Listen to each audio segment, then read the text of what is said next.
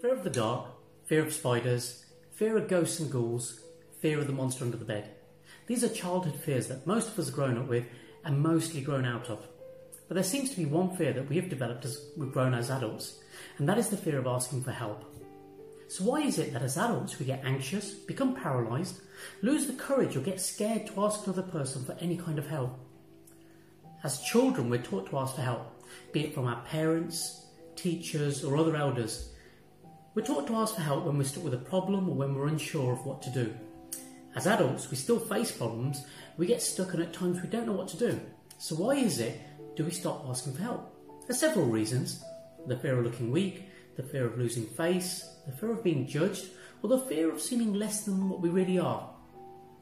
These reasons are our self-limiting beliefs that stop us from moving forwards, that stop us seeking what it is we wish to achieve, and that stop us from asking for help.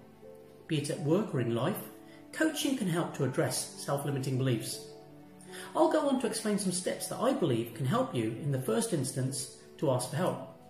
Step 1. Awareness.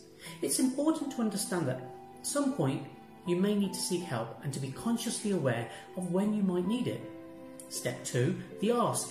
Once you're aware that you need help, it's important to know what it is that you want to help with. Knowing what you want help with, you will then be able to articulate the right questions.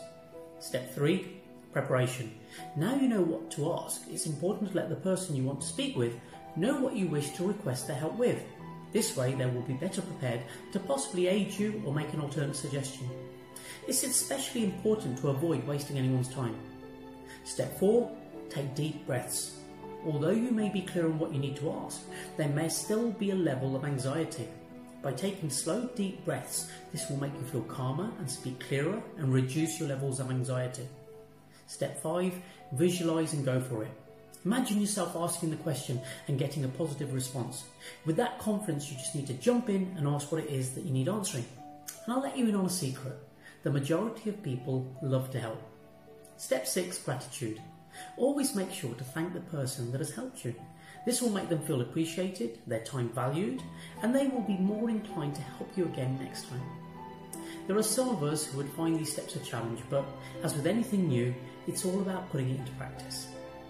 If the fear of asking for help paralyses you, let me help you learn to let go of that fear. I'm Dr. Rakesh Rana, the Clear Coach. Thank you for watching.